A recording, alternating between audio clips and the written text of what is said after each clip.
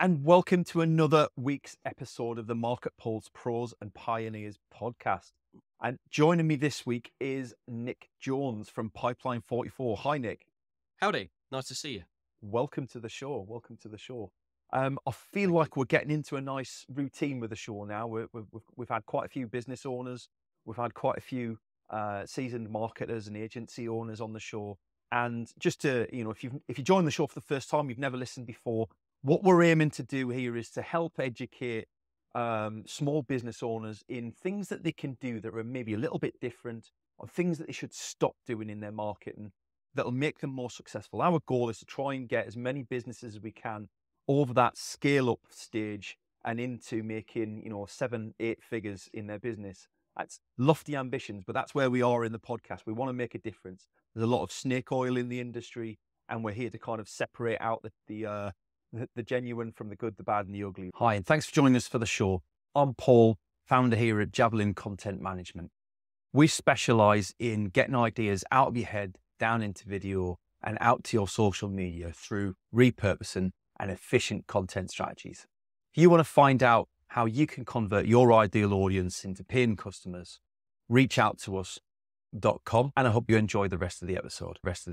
So before we get started, Nick here, you've got, if I'm looking at my notes here that I've got from your background, Nick, you've got a tremendous background across a few different industries. So you've been in manufacturing, tech, and then into digital marketing. But what I really like is that you kind of echoed some of what I've just said there in terms of, you want to use your position at Pipeline 44 to educate and support business owners in getting some of the right marketing done, not some of the things that are being peddled out there that maybe work or don't work. So in your own words, I guess, if you could give us a bit of a background, how you got where you are. Yeah, sure. So for all those marketeers out there, I actually started in sales, and I consider myself a salesman, not typically a marketeer. But when I was a kid, I was a bit of a waste of space and left school, didn't go to university, and I thought, I need to get a job. I chucked a CV out online, and I got given this opportunity. Who knows why? And I ended up in channel sales, and it was. I mean, long story short, but it was the best thing that could have happened to me, to be honest. So I spent the first 8 years of my working life traveling around the world, managing distributors, selling, manufactured product in all sorts of different places, predominantly Middle East and North Africa and the States and various others. But yeah, that was kind of my start, and then after that, I kind of learnt. There's a very clever sales guy who does all sorts of things around on the internet at the moment, a guy called Marcus Kauke, and he once said to me that salespeople make the best CEOs. And I think he's absolutely right. Not that that sort of plays into my current position specifically, but you get to learn business from all sorts of different angles when you're managing channel partners and when you're traveling and you're doing deals, including finance and obviously sales and all facets of business. But marketing is obviously going to be a big one of them. Now, I don't make a huge distinction between sales and marketing. I think they're just two different parts of the same process. I believe your previous guest had something similar to say about that subject. But yeah, so I went into business for myself just after that, and I don't know how many companies later. Some failed, some succeeded. I find myself now back in a position where I'm investing in and supporting businesses that kind of are fun, that float my boat, that are interesting, great wide range of things. And the one that I came across that I'm taking perhaps a little bit more seriously is this social selling digital marketing space. And it's because I came back to the UK having spent a lot of time abroad a few years ago now. And I wanted to get involved in kind of the startup, small business, the micro business world. And it just struck me how things had changed since I was starting my first business, particularly with the advent and the growth of all these social platforms.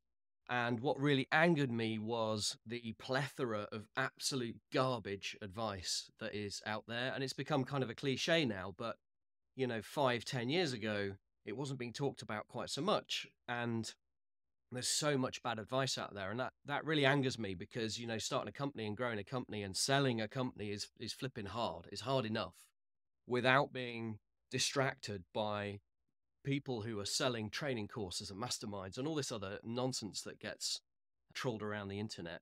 When it's compelling nonsense and people listen because they don't know what else to listen to, and so they spend their hard-earned money trying to start these businesses and trying to grow these businesses on nonsense that just perpetuates the status quo or indeed drives them to failure, and that is criminal in my opinion. So that's kind of the short version of why we are where we are. And Pipeline 44 we started 4 or 5 years ago with a couple of other people in the industry. One of them, Sam, is LinkedIn, and Chris is a social marketing kind of guy, specialist, guru, whatever you want to call him. And we came together and we said, look, we can do something about this. So we've put a fair amount of money, put a couple of million quid into developing a platform and some tech. But primarily our mission is to disrupt a marketplace that is otherwise full of shiny pennies and things that aren't really going to help the average day-to-day business person to start, grow, and create something worthwhile.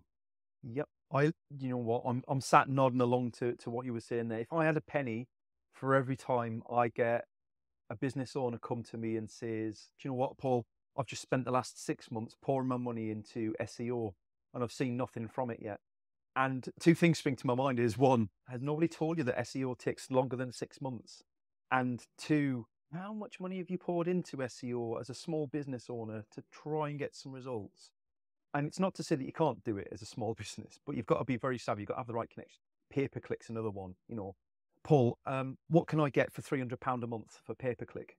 You will get precisely the sum of £300 subtracted from your pocket. That is pretty much what you'll get in most places, even if you try and do it yourself. And that's and that's the good end of the spectrum, isn't it? There are plenty of stories of people spending 10, 20, 30,000 pounds on memberships and programs that promise the earth and just deliver nothing. Yeah.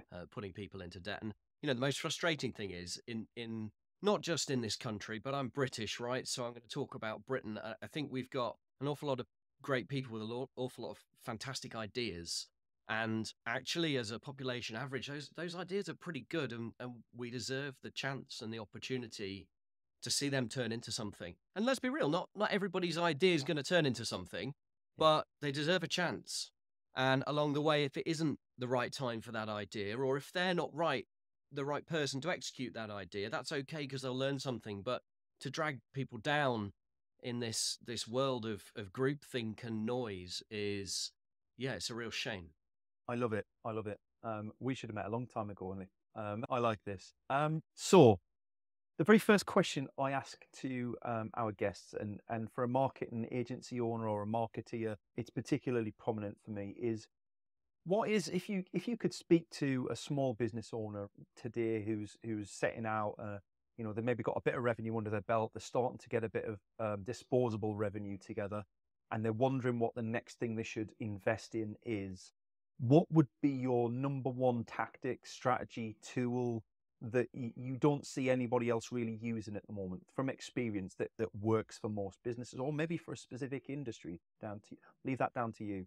It's a really difficult question, Paul, to be honest, because there's such a plethora of things that need attention when you're growing a business.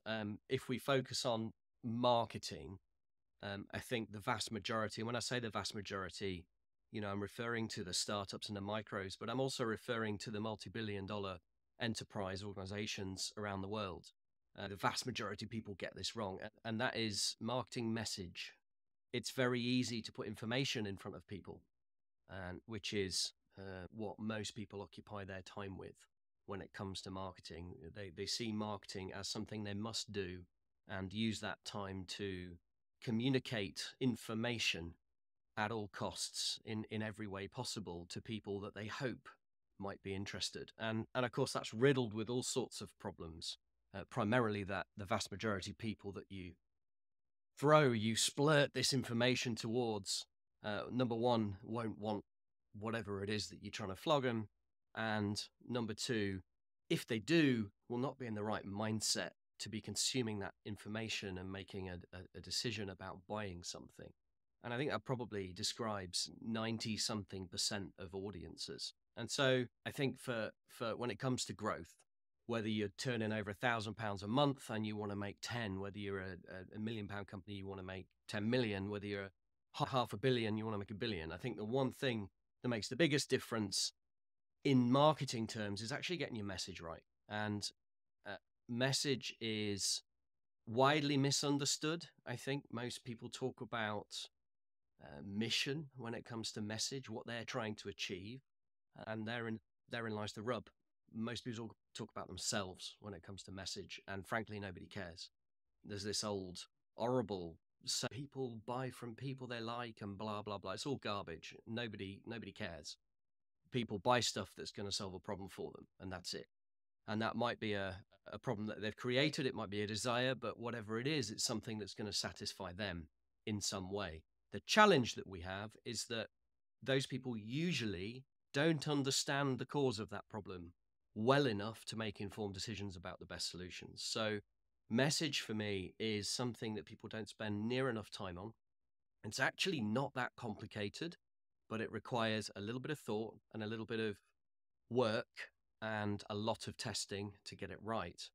And I think the second component to that is that message, when it comes to marketing, isn't about communicating something as an end result, as an objective.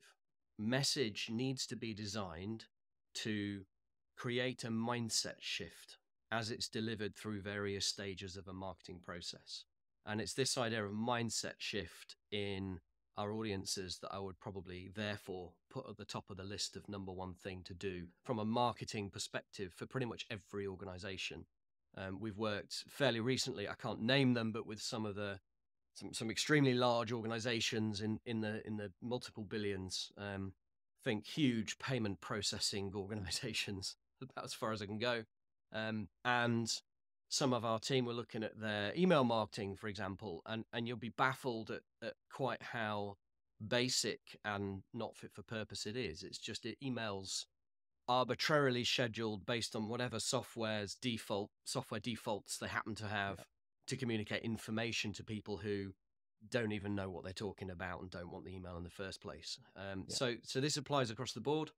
This idea of mindset shift, and therefore understanding the mindset of your audience before you communicate with them, before you have a touch point or whatever you want to call it, understanding what that is, and therefore then figuring out how you're going to shift that existing mindset through however many stages it takes to a point where they can't do anything but buy what you're selling. Obviously losing various people on the way, typical funnels and processes. But that would be absolutely at the top of my list from that point of view. I'm going to be cheeky and add another one, if that's okay. Go for it. Because I think it applies spades to startups and micro businesses. And we live in a boom age when it comes to people trying out going out on their own. And that is simply to talk to as many people as possible about what it is that you're doing. And that may seem in conflict with what I've just said about message, but we live in this post-COVID age where everybody thinks it's a great idea to work from home. And naturally, if we're working for ourselves, we're sat in an office at home, but we sit in the same four walls on our own most of the time, staring at screens, and we don't actually talk to people. Now, I'm not going to go off on some kind of rant about social psychology, but when it comes to business and marketing, I found, the vast majority of people who are starting up now communicate far less about what they're doing and talk far less about what they're doing because they become trapped with what they think they should be talking about. They'll post on social platforms and they'll contrive those posts, but very rarely will they actually tell people, this is what I'm doing, this is what I'm up to, and this is why I'm doing it. But I think those two things in combination, that volume of communication with as many people as humanly possible, just to get the noise and the message out there about what you're doing, and time spent on that message, crafting it, and really honing in on the psychology of the audience to understand their mindset, and therefore how are you going to shift that mindset from complete stranger to willing buyer, or desperate buyer is preferable for most of us, right? So they're my two, if I could be so bold. No, that's really cool, and I appreciate the thought that you clearly put into those, Nick. And I'd agree. On the whole, I'd agree. I think know, like, and trust is something that I do live by, right? So my main business, as anybody who's listening to the show will know, is about video. It's about repurposing video, and it's about telling people stories. And video creates that trust like nothing else does. To your point entirely, you can put out all the video in the world, you can talk till your ears drop off, but if you're not saying the right things, nobody's going to care that they trust you, because they either don't know what you're selling or how you can help them. They don't know what the problem is, and they don't know how they feel about it until you show them how they feel about it. So I think you're absolutely right. I think know, like, and trust comes at the end point. Like, that's, maybe you've got 2 or 3 potential shortlisted vendors who can help with that problem. Know, like, and trust might be the decision breaker in that situation. But to your point, if you've done your messaging right, the other people don't even come into it, because you've differentiated yourself in Yeah, that moment. I'm going to give you a bit of a hard time, Paul. I'm sure that's not what you want me to do, but I think it's important because we talk about know, like, and trust a lot, and I hear it all the time, and it's not invalid. But let's get down to it. If and I take your point about video, but I think what video does is make what you're saying seem genuine. It's coming from a real person. It's not some contrived It's text authentic. that anybody could have written, Yeah. including AI. So it gives you authenticity. The whole likability point, yeah, I take it. They have to not dislike you, because they'll make emotional decisions if they dislike you. But I'm not sure they have to actually like you. And trust that, yes, again, but only so far as trusting you to be able to deliver what it is they, at this point of the process, really need. Yeah. And I think it's really important that we don't take that out of context, purely because you'll see so many people starting businesses and spending lots of time being really friendly.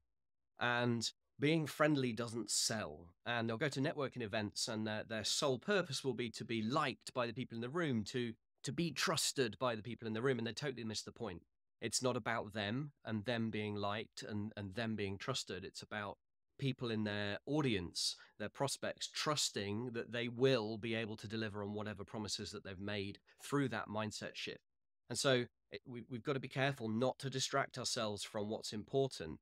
And typically what we see is lots of people going, oh, I want people to trust me and like me and know me, etc. So they'll write all this content, and they'll spend lots of time doing it. And it might be video content, of course, an extremely powerful medium today. But they spend all this time creating it, but no time actually focusing on the fact that it's not going to be impactful. It's not going to be effective because their message is totally wrong, or they don't have one in the first place. And so it's a slightly dangerous kind of concept that, taken out of context, can actually lead people down the garden path a little bit, I think. Yeah. You've got to be intentional and focused, definitely. And yeah, I like the point about authenticity. I couldn't agree more. I think in this day and age where AI seems to be pervading every space, and people are more and more relying on artificial bots and fake messages and all the rest of the stuff, there's only really video at this point in time. Maybe in another year we might be on a different conversation. I don't know.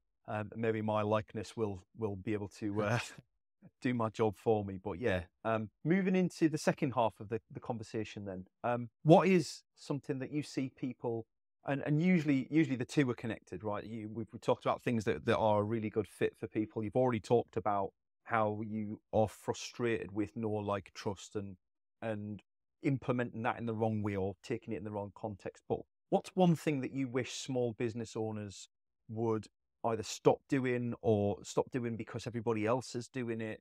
Something that maybe used to work no longer does, or maybe something that never worked and it was just a myth. I don't know, with regards to marketing again. Really easy one, Paul. I would love it. In fact, no, I would compel people in business, all sizes of business, but particularly in startups and micros, to stop doing things that aren't working. And that's a pretty blanket phrase, right? But it's very typical that people get caught into patterns, and those patterns are established by whatever they've consumed before they started taking action in marketing, say, for the purpose of this conversation. And so, as an example, you'll see people relentlessly prospecting and posting and engaging on platforms like LinkedIn and on wherever they can do it. and they'll spend hours and hours and hours a day doing it. And, you know, the myth that this is kind of an approach is spread by all the hundreds of thousands of coaches that have sprung up overnight and purport to be experts in marketing, in social marketing, social selling. But you find that a lot of these people, they'll be doing that, and they kind of take on board that if it's not working, they just need to do it more. And there's so many people out there now that will be spending hours and hours every day, either crying about the fact that they're not prospecting, engaging, and posting, for example, or prospecting, engaging, and posting. And in both situations, they won't actually be doing any business or growing any business. And if they are, it's going to be luck. So that's just one example, right? But I think it's very easy to get caught into habitual behavior when we're working on businesses every day. There are only so many hours in the day, and by the time we've sat down and gone through the things we normally do, it leaves very little time to actually decide how we're going to move forwards. And so I'm sure you've had it, Paul, plenty of times, people coming to you and they're in the same place that they were 3 months ago or 6 months or a year or 2 or 5 years ago, and they haven't really grown. It's not a new story. The reason for that is primarily because they haven't done the things that they need to do to make a change. Yep. And number one at the top of that list is to stop doing all the things that aren't working. Now, obviously, that requires some sort of metric. And this is the bit that people don't like and when they'll switch off, but some sort of metric by which to measure working. And, you know, in its simplest form, if you're doing something and you're doing it every day and you're not seeing some sort of measurable result for that thing in a day or a week or 2 weeks, maybe a month, then it's time to go back and relook at it and decide whether or not that's something that you should or shouldn't be doing, and whether the lack of result is just because you're not doing it very well or because actually it's not something that you need to be doing in the first place. And I'll quantify that by saying in the vast majority of cases in the posting and engaging world, we as a business, for example, stopped posting and engaging overnight, it would probably have a 5% impact. It's negligible. It's a percentage tweak.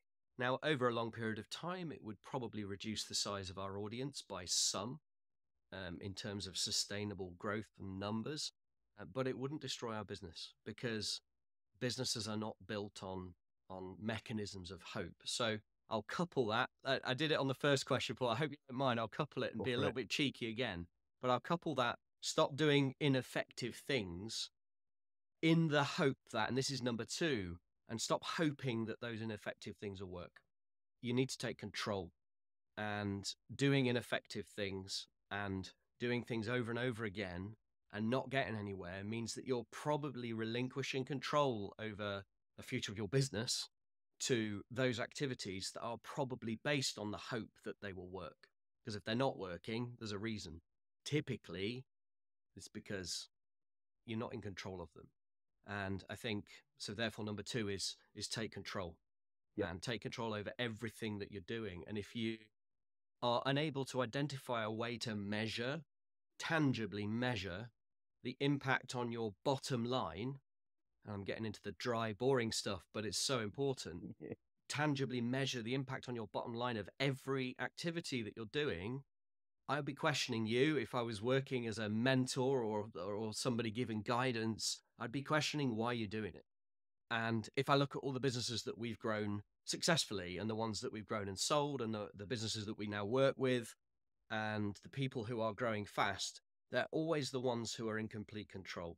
And I'm not just talking about finances.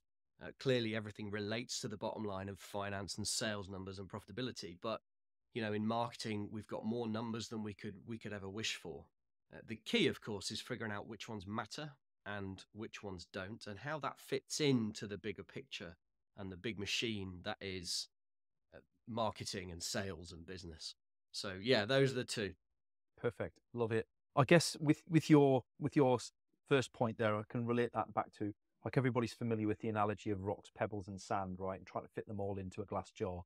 And so many business owners I speak to are obsessed with the sand. The sand seems to be all that matters to them. Sand doesn't move your business along. Pebbles, you know, sometimes we get the pebbles done. We might accomplish a couple of pebbles being broken down on a daily basis. but the rocks just seem to languish, and it's because we don't want to do them. We see the big hard tasks there. We assume we don't have the skill set. We don't have the money to pay someone to do it for us. We don't really want to have take the time to learn to do it, so we don't do them. And there, and as a result, we don't move forward as a business. And the first thing I advise anyone is kind of just break a rock every single day. Put them on your jobs list. Get them done. Get it done first thing. Eat that frog. There's another analogy. Like, get them out of the way and done with. Because by doing that, you're moving yourself one step ahead of the competition. Because the competition won't bother to do them. The competition will be sitting back like you are, playing with sand. It's very much about getting those uncomfortable things done. And the more uncomfortable things you get done, the more likely you are to differentiate yourself and achieve some form of success, wherever that looks like. So I can definitely gel with a lot of what you've said there, Nick. I think to come back to the second part a little bit more, I think that part can be quite hard, and that's where I tell a lot of people is, sometimes you need an outside perspective. When you think of a novelist doesn't write their own blurb on their dust jacket cover. They get somebody to come in, read through the book, and then summarize it in 3 paragraphs, because with the best will in the world, you don't know what the micro details are, because you're so lost in the weeds of whatever you're doing. Same with messaging sometimes as well. When we look back to what you said in that first part, sometimes it's very, very hard to succinctly talk about our own business. And I know it's something I had to get external support with, in terms of how I talk about what we do in a way that people resonate with, on how create an emotional connection to. Oh, I understand what problem they solve. My biggest pet here is when I look on LinkedIn and somebody's headline starts with "I help." I'm gone, switched off. I'm done. Everybody helps someone. That's the whole point. Like, I help you. Just wasted 2 words of 5 that are really, really important to you. Stop trying to tell people that you help them, and just tell them how you help them.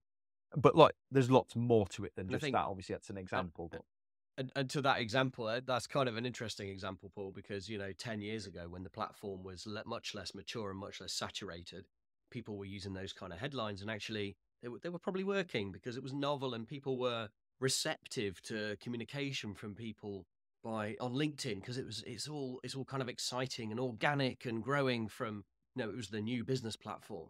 But now, of course, it's much more saturated, and this, again, it leans into some of the points that we've already talked about in terms of psychology and the mindset of our audiences. If you write things like "I help" or "helping" in the front of your professional headline, somebody who's receiving a message is going to know instantly that you're going to sell to them. And, it's the best way of putting people off. And I think we need to spend more time in the minds of it's an age-old cliche. We've been talking about it in marketing for long before I was born. But it's so important that we focus on and get to understand the psychology and the mindset of our audiences, so that we can actually engage with them in a way that's perhaps just going to get a few more interested than, like you say, the other people who are doing the same thing and just splurting information all over the place. Or alternatively, it's going to put people off, because that's the other thing that people are afraid to do, put people off. And you mentioned it earlier on. Stop having so many bad fit people in your pipeline. Like, if you can explain why you shouldn't work with someone, then you should explain why you wouldn't work with them, and put them onto somebody who they would work with. Because otherwise, you're just wasting your time and their time on a bad fit that they will eventually churn anyway. So would you rather, have that experience of then being a bad fit customer and walking away from you and having a negative opinion, or put them off in the first place in the hopes that they'll become a champion or a fan and refer other people to you? And that's something I'm super conscious of with when I talk to people about, especially video, right? The best way to tell people how you don't work with people, because you don't come across you don't come across aggressive like you can in text. When you say we don't work with these sorts of people, you can show that genuinely I don't work with, for me, for example, it's people who want leads within 30 days from their video. It doesn't really work like that.